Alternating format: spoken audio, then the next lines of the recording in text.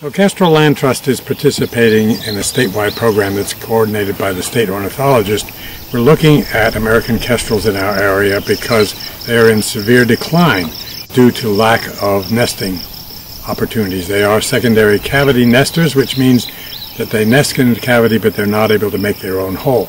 So they rely on woodpecker holes or holes in old tree stumps or fence posts, and a lot of that has gone away. So we are hopeful that by putting up nest boxes that we will help the population to come back in our region.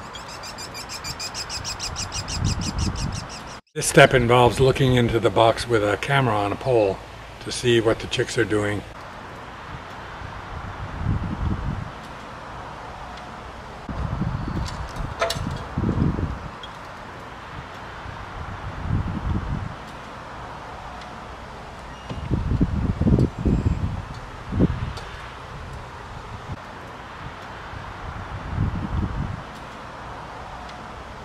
So Anthony has to send all this data in to the bird banding lab, which is a national organization that's connected to a Canadian organization. We put on the band with special pliers that don't hurt the chick's legs in any way.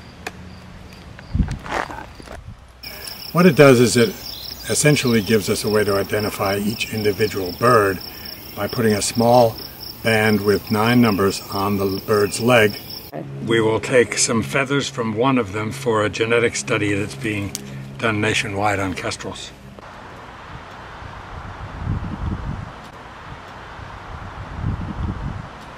Anthony, it's 119.8.